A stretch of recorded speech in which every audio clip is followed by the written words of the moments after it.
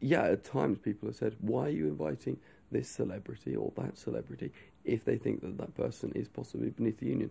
And in fact, I'm surprised that not one complaint have I received about Michael Jackson not being in keeping with the Oxford Union, because everybody recognises this is an extremely elusive superstar, possibly the major celebrity in the world at the moment.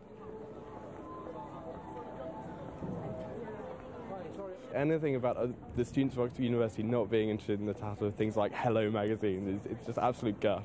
We're just as interested as anyone else. We're looking forward to him coming. I mean, we love it. We love the idea that people will be here and there'll be huge press coverage as well. We'll get photos in the papers.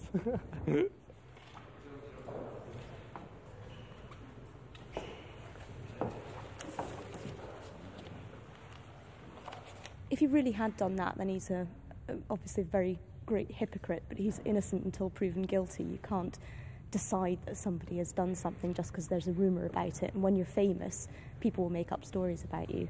Penso che sia fondamentalmente una buona chance per lui di dimostrare, forse anche alla comunità europea in generale, a tutti gli europei, quanto effettivamente il suo supporto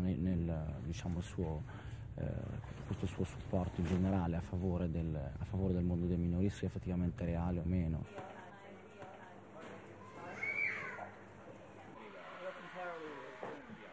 I know Michael Jackson, thank God, extremely well. He is simply not capable of harming a child. He is as sensitive to the purity and the goodness of children as anyone I have ever met. He's inspired me to be a better father. He has inspired me to be a more attentive parent, and I am therefore in his debt. And our friendship is mutually enriching. I've tried to bring certain things to his life, and he's brought much into my life, and none of this stuff is true, and that's the way it is. I would trust him 1,000% with my kids. Michael, straight ahead. I did. I got it today, but yeah.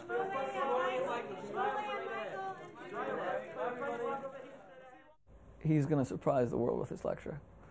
It's a very, very moving, unpredictable message which he is going to impart. It's an incredibly inspiring message he's going to deliver, and people should stay tuned.